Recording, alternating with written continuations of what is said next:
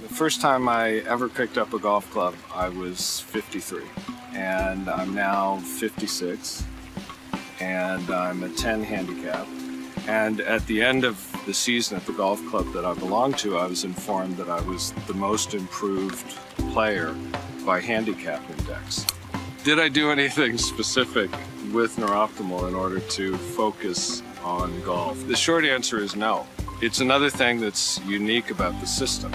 It's a form of training, but it's training of the central nervous system regardless of task, regardless of what brings that person into the training experience. NeurOptimal is really about helping the central nervous system just return to present. It's not about fixing anything, it's not about trying to be different.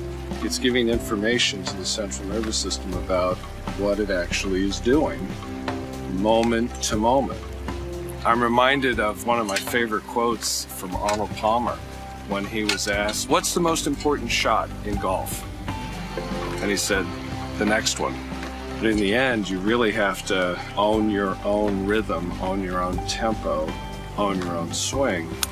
And that really means getting back inside to your own experience.